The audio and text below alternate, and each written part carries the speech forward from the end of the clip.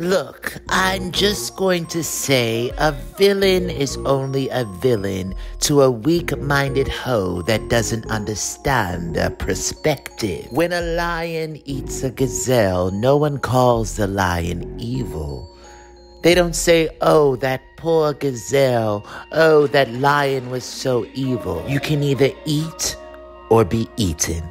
It's your decision. Look, I'm just going to be petty and impolite. I've been stimulated, vaccinated, and now it's time to get penetrated.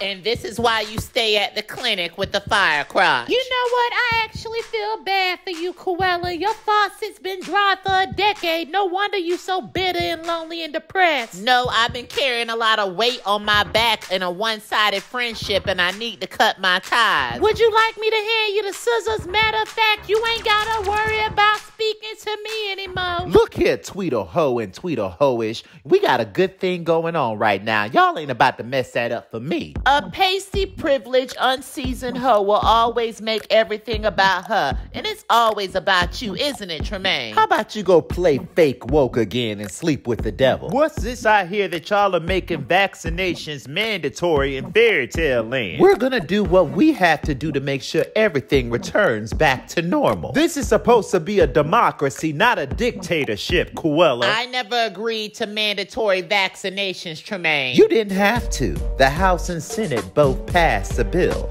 All you have to do is sign off on it. It would look kind of bad and not a good reflection if you didn't, Koala. Bye. Cancel culture is powerful, and we're going to cancel Cruella de Vil.